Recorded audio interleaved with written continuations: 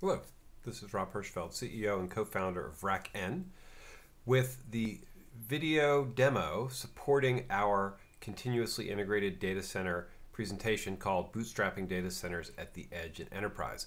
This is the demo that supports that presentation, which is listed in this URL.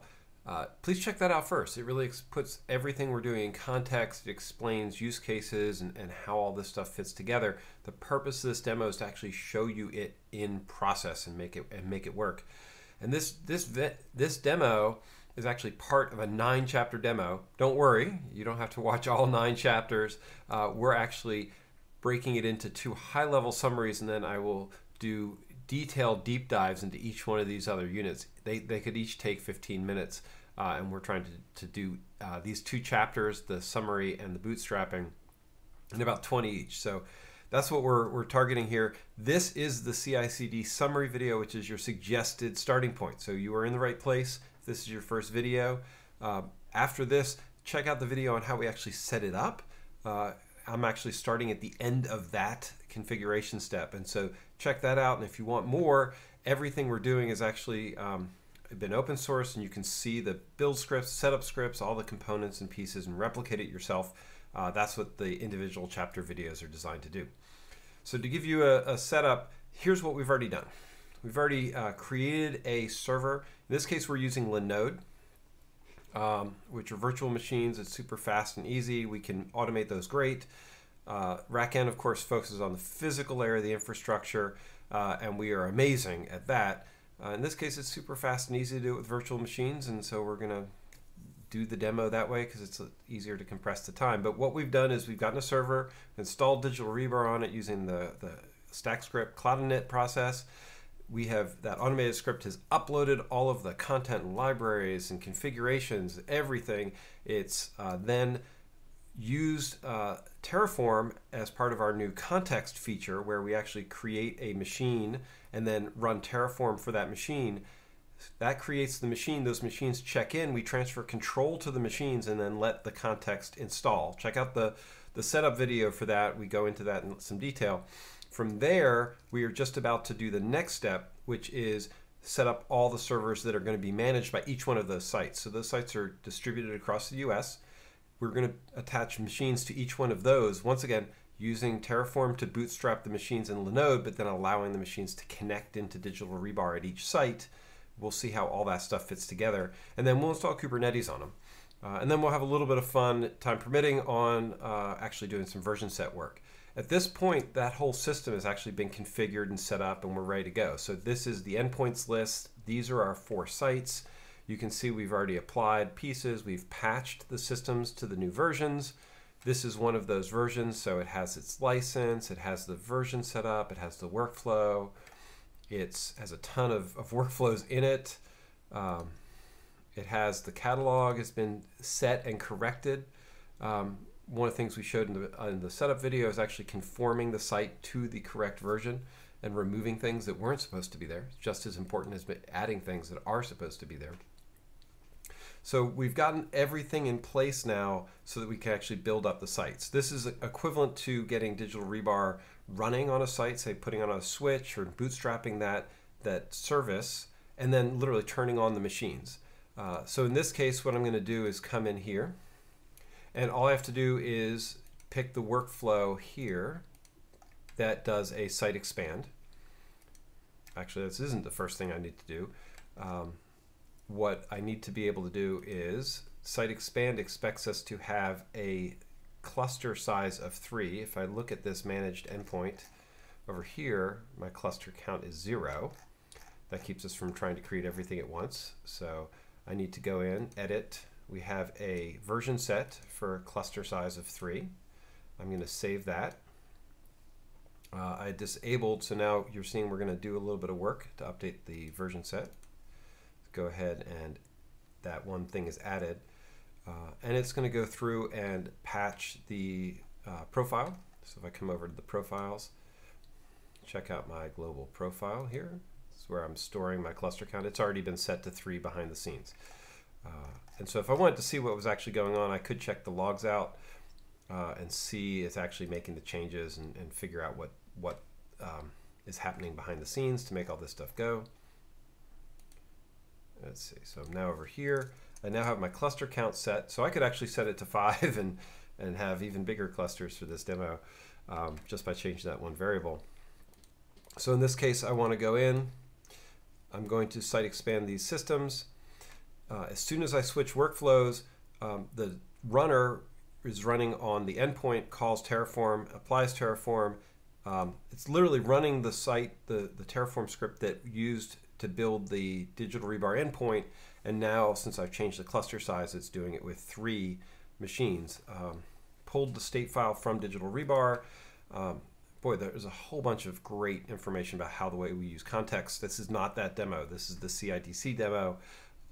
But there is a taste of it because we are using that technology here to literally build the systems up.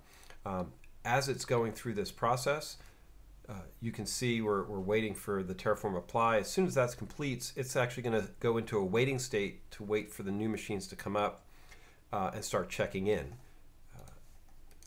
In the background, we've literally now effectively booted all the machines in the remote sites. If I was to check those consoles, they are now going through the process. They're going to run that script and will then check in and start. Actually, we're not even there yet. We're waiting for things to boot, which is fine. Actually, most of these sites have already completed. And if I refresh here, you'll see the systems are already checking in. Remember, we're running in 4 different Linode data centers to make this demo work. So they have slightly different performance characteristics, as you would expect different data centers to have. But literally, each one is building that full site. If I come back over to the central site and check machines, you can see the 3 machines are checking in and going through the process right now. If I come back to the manager, everything is mirrored in real time. So as machines are created on those remote sites, we see it over here. And that's literally how the manager works. This is creating a single pane of glass for all of my data centers. It's aggregating together. I get updates in real time, which is a key element of how this would work. So now I have a 12 system data center. I'll jump over and show you. In this case, this is where we are. We've just created this infrastructure. If I want, I can now come over to say here, and I can start building my Kubernetes cluster. In this case, I'm going to build K3s.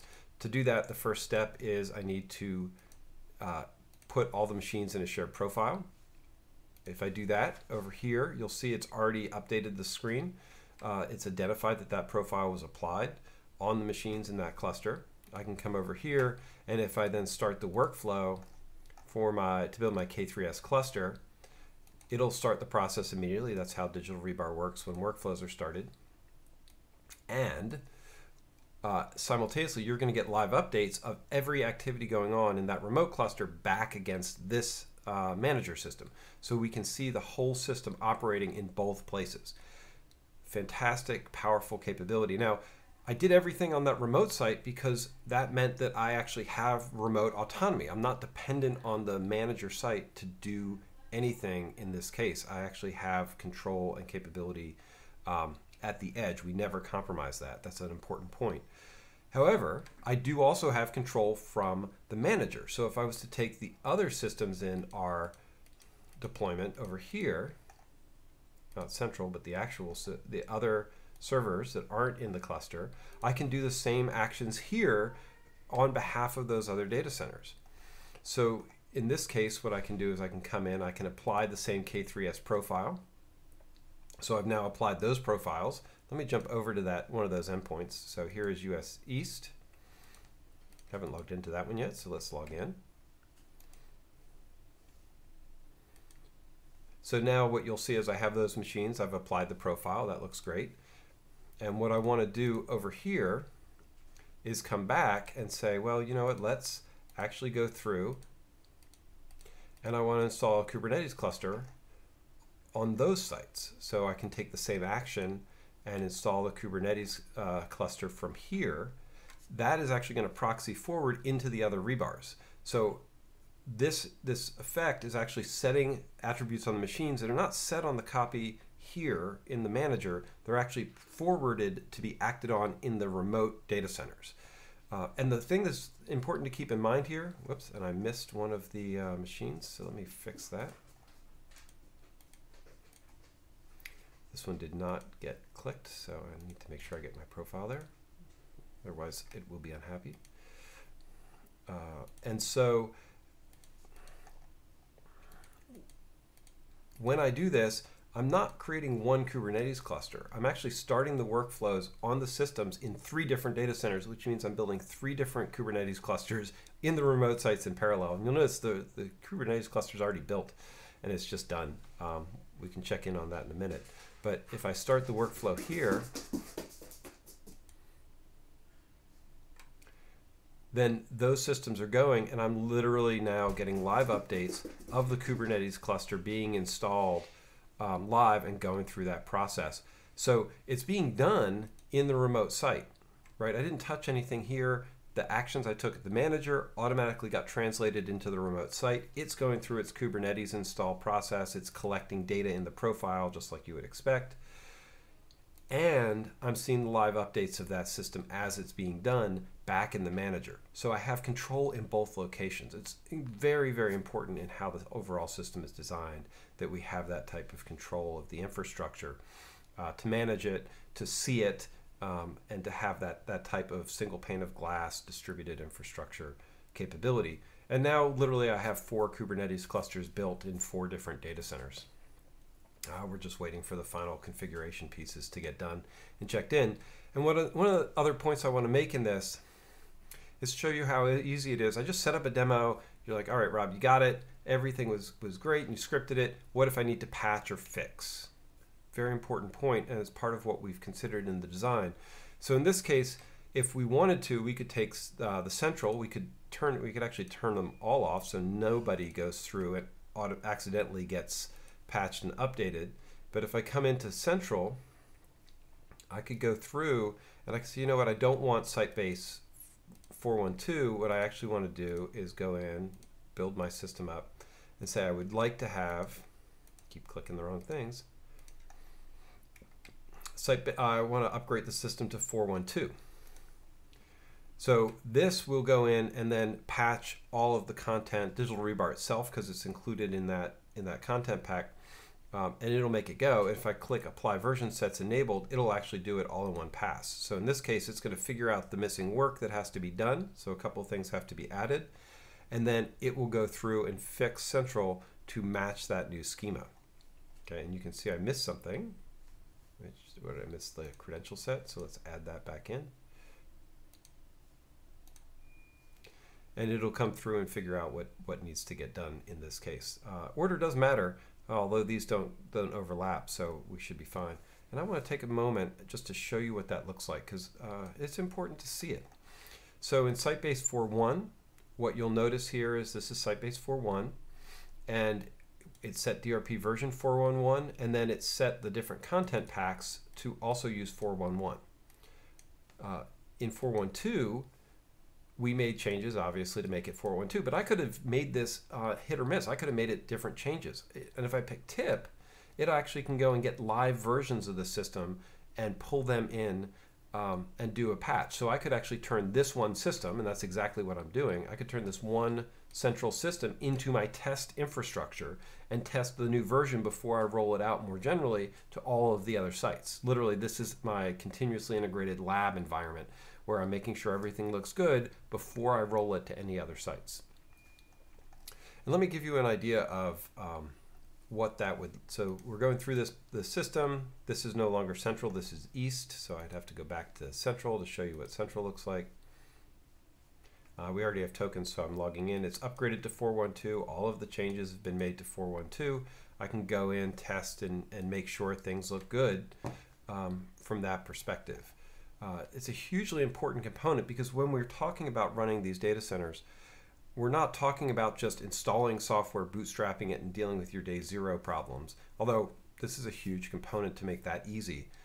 But what we really think about here is what does it look like on day 2? What does it look like on day 30 when you actually have to make all the systems work? This is what allows you to build that whole infrastructure.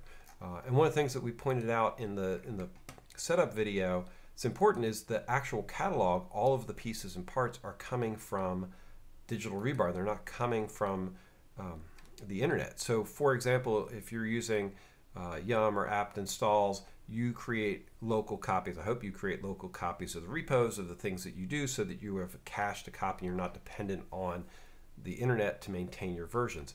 Digital Rebar enables you to do the same thing so that you can actually cache and store and manage the versions that are necessary to run your data center infrastructure. You're not dependent on anything external. It's very important for us and how all those pieces work. And you'll see even the binary pieces, we track all the way down into the binary components necessary to run the system. So wow, quite a bit in here, and that's a big important part for us. If you're running this infrastructure, we don't want you to have to go to the internet, rely on internet connectivity. Everything is actually able to be baked into the manager. You can save this, copy it, manage it in many different ways to create a secure, reliable environment for provisioning your infrastructure. And so at this point, we're pretty much done and ready. You can see in my jobs log, I can actually tell where operations are running. It's pretty exciting stuff. And let's see.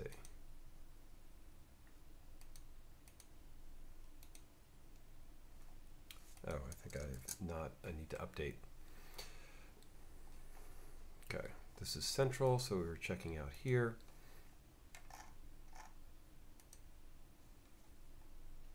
Excellent. All right, so let me recap what we've shown you a little bit. We have shown building out this whole infrastructure all the way through to installing Kubernetes in parallel in multiple data centers from the manager. We've shown you how we actually built that infrastructure and had it checked in and got live updates in a single pane of glass. We showed how we used the multi-site management features to synchronize and update and manage all of the Digital Rebar endpoints, including day 2 changes and patches. And then in the setup videos, we actually walk through how we actually completely automate the process of bringing a Digital Rebar infrastructure up. Wow, that's a lot. That is the end of this summary section. Please go in and check out how we bootstrapped all this stuff and set it up and got to this point that we could do it. And then check back later as we build in all of the individual chapters and deep dive into exactly what components go in and take you through the code and YAML sections I was showing you in detail so that you can replicate this experience yourself. If this is interesting, please, if you definitely check out our original video talking about the presentation in general, but join us in Slack, contact us. This is really fun stuff. We really think this changes the way people operate data centers. It reduces toil, but actually just raises the bar on how data center operations is managed at a fundamental level. And we want you to be able to participate with us. Thank you very much. This is Rob Hirschfeld with RackN.